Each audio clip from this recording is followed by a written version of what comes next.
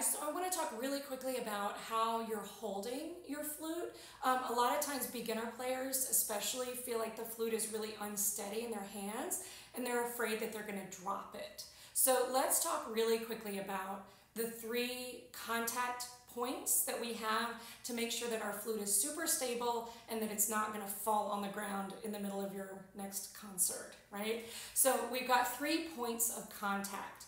One is going to be your right thumb, and your right thumb really goes under the tube.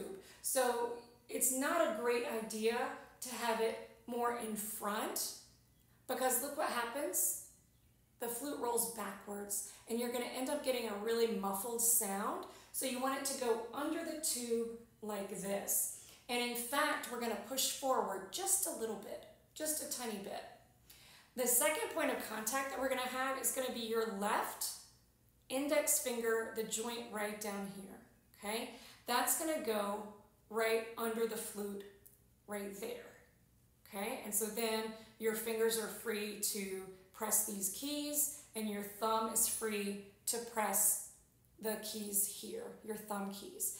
And this finger is going to push a little bit backwards. So you've got your left or your right thumb moving forwards just a bit. You have your left index finger pushing backwards a little bit. And those 2 spots are going to stabilize each other, right? So you've got a forward force and a backward force.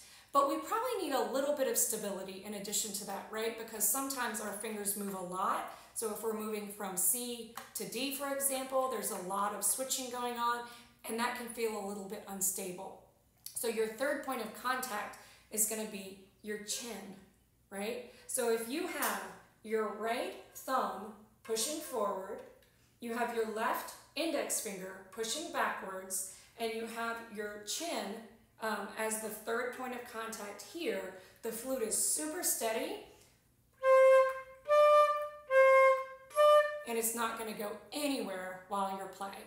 So if your flute doesn't feel quite secure and you're worried that it's going to fall on the floor in the middle of your concert, try adjusting those 3 places and see if it feels any more stable for you. All right, try it. Let me know how it goes.